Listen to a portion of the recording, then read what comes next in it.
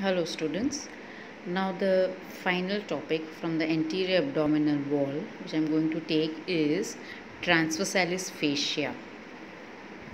Okay. This is the final topic which has to be done in the anterior abdominal wall, and this will finish your chapter. Now we have done the layers of the anterior abdominal wall. The first is the skin, the superficial fascia, then the external oblique muscle, the internal oblique, the transversus abdomen, the transversalis fascia. Okay. We have done in transversalis fascia one important thing in inguinal canal. That is, this transversalis fascia, it contains deep inguinal ring. Okay, which is the inlet of the inguinal canal. So one important thing or one important landmark is the deep inguinal ring which is present in the transversalis fascia or fascia transversalis. Okay, now we'll study what are the boundaries of this fascia, and we'll study what is its importance. This transversalis fascia is important in your viva point of view and in the dissection point of view. This fascia you should be aware of. Okay, so we are going to study the layer transversalis fascia. Okay, now this transversalis fascia is, by definition, it lines the inner surface of the abdominal muscles. So right now only I have shown you the layer, the skin, the superficial fascia, then the external oblique, internal oblique, transversus abdominis, and then the fascia. So these muscle layers upon neurosis are there, and then the transversalis fascia. So this fascia is lining the inner surface of the abdominal wall muscles. Okay, so it is lining the inner surface of the abdominal wall muscles.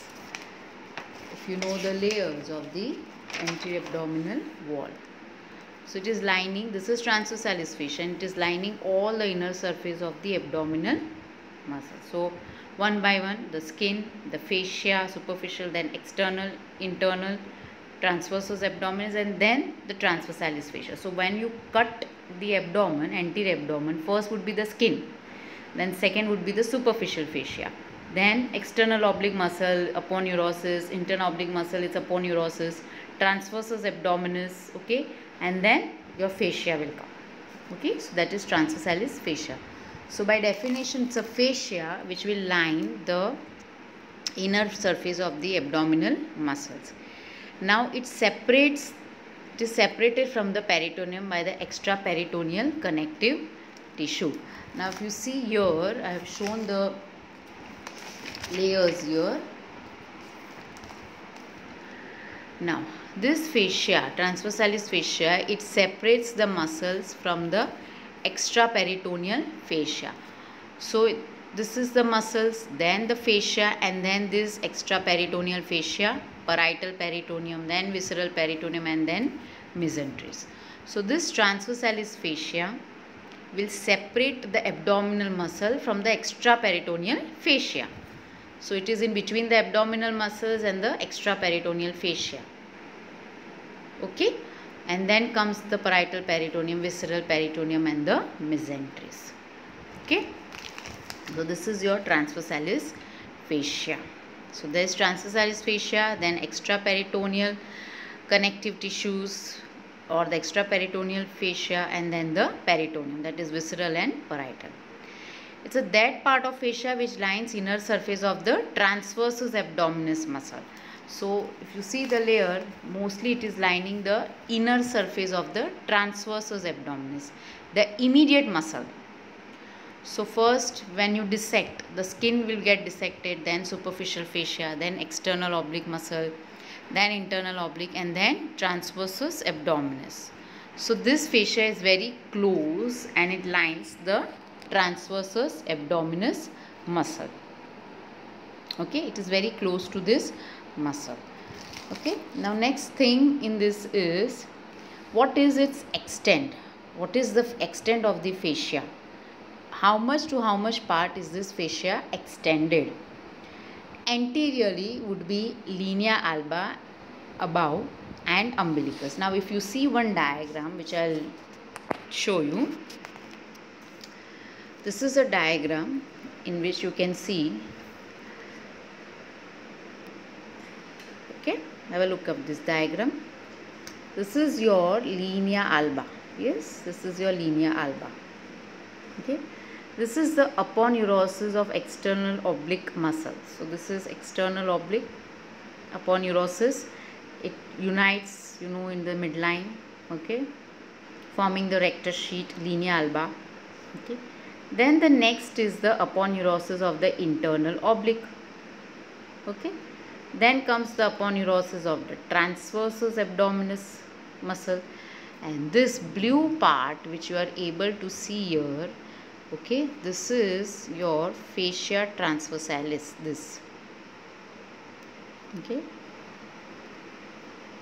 this is your fascia transversalis. So what would be anterior to the fascia transversalis?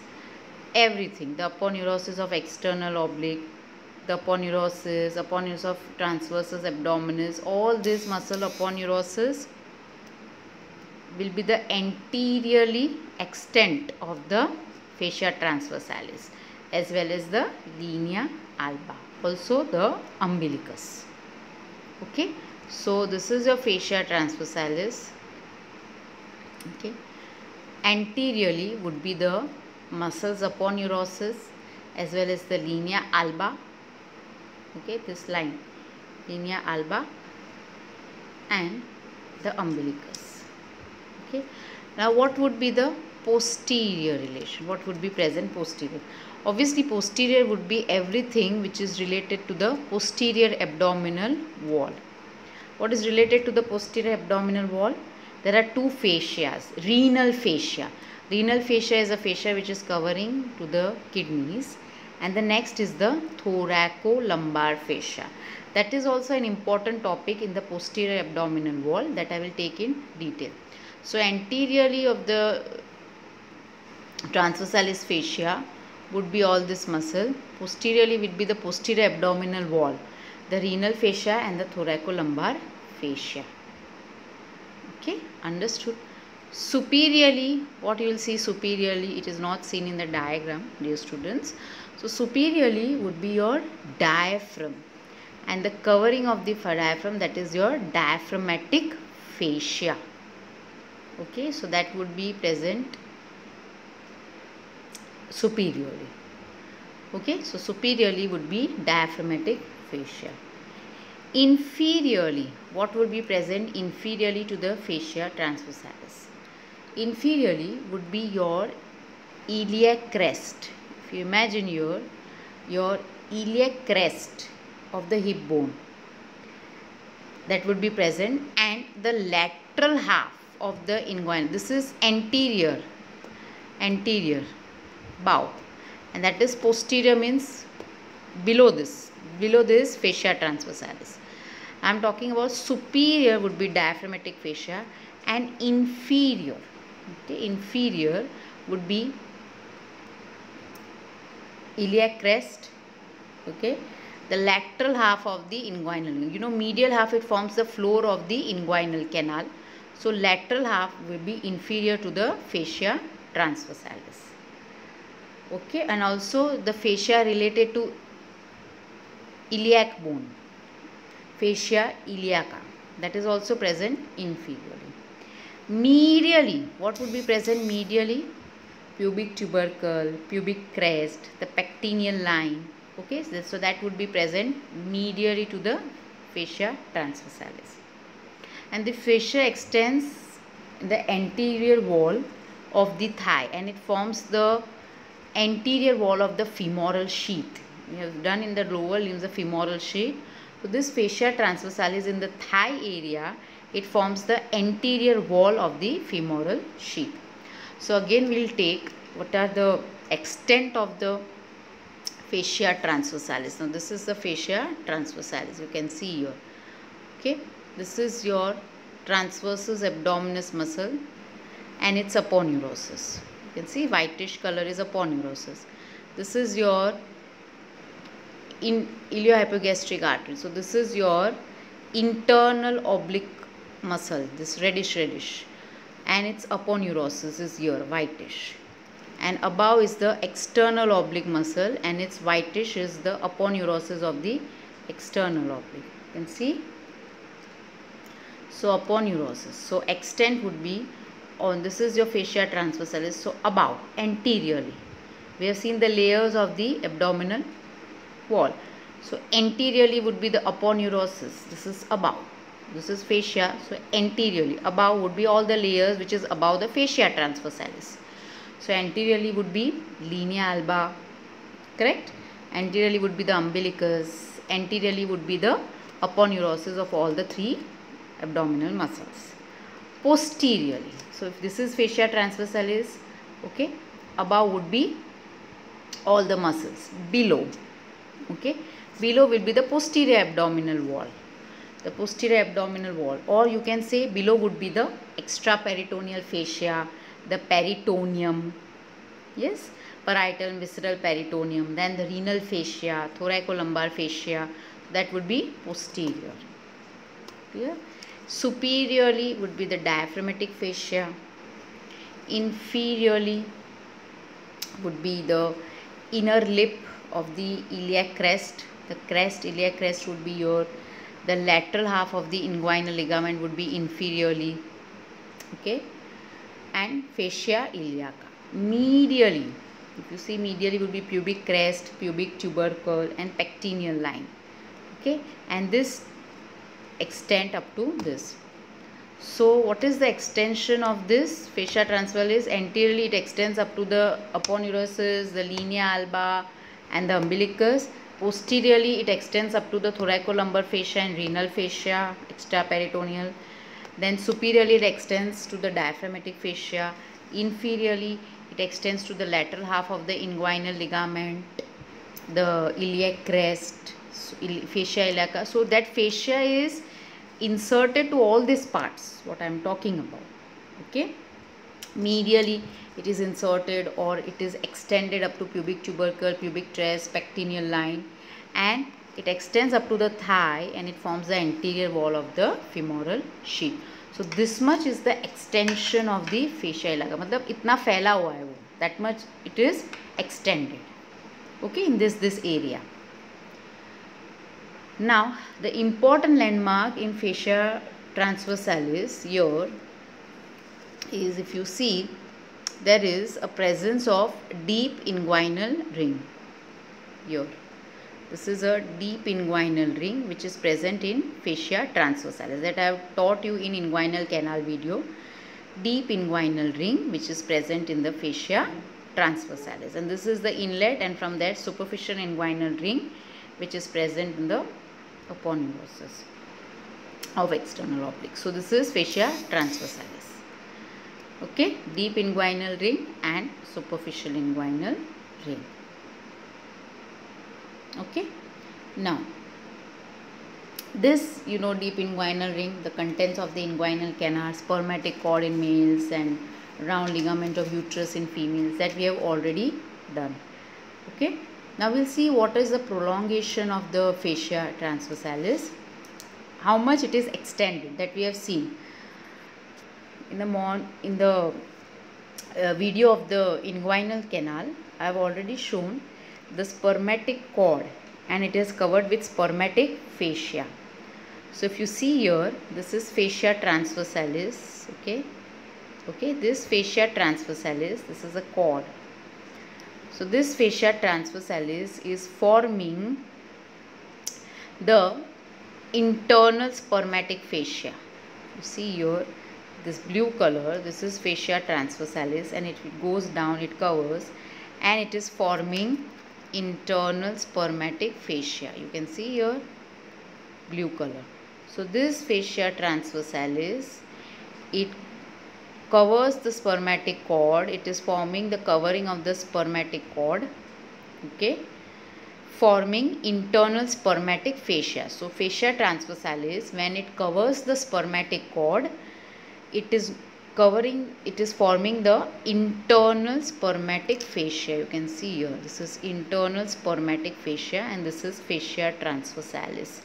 So it forms internal spermatic fascia of the spermatic cord.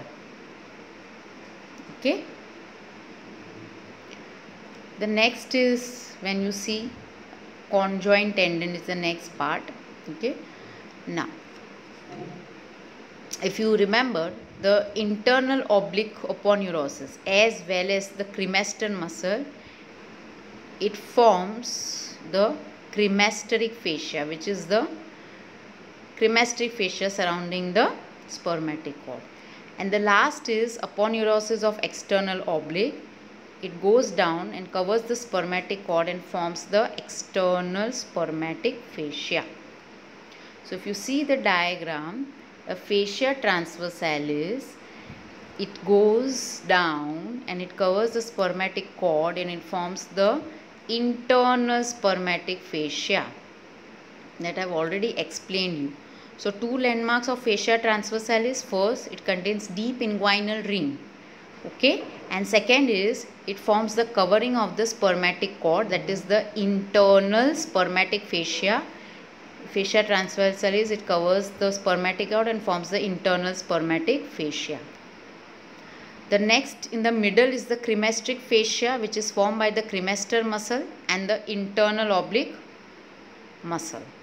And the third is the external oblique aponeurosis, which will cover the spermatic cord externally and forms the external spermatic fascia. Okay. So this is fascia transversalis. Going down, it forms the internal spermatic fascia, this blue color. The internal oblique cremaster muscle, it forms the cremasteric fascia. This is the cremasteric fascia, this reddish orange. And the greenish color is external oblique aponeurosis. It goes down spermatic cord and forms the external spermatic fascia covering the cord. So this is the main thing which you have remembered in fascia transversalis. This fascia transversalis is also prolonged in the thigh area and the anterior wall, and it forms the anterior wall of the femoral sheath. Now the main arteries of the pelvis and the anterior abdominal wall lies in the fascia transversalis. So three things you have to remember. Deep inguinal ring is present in the fascia transversalis. It forms one of the covering of the spermatic fascia, that is internal spermatic fascia is the prolongation of fascia transversalis. And the third thing is main arteries of anterior abdominal wall is present in the fascia transversalis and main nerves are outside the fascia transversalis. So the main arteries of the anterior abdominal wall and of the pelvis is present in the fascia transversalis and the nerves are outside the fascia transversalis. This fascia is important in the dissection purposes. When you go in lab practical, you will able to see this fascia. So important landmark you have to remember: deep inguinal ring, it's a prolongation covering the spermatic cord, spermatic fascia. It forms internal spermatic fascia. It also prolongs in the thigh area and it forms the anterior wall of the femoral sheath. The main arteries of the pelvis and the anterior abdominal wall lie in the fascia transversalis. So this finishes your all the important chapters or all the important topics from the anterior abdominal wall. Hope you all understood it, and any query just let me know. Okay, next time we'll continue with the posterior abdominal wall. We'll start with that topic, that chapter. Please read from the textbooks, and any query let me know. Thank you, students.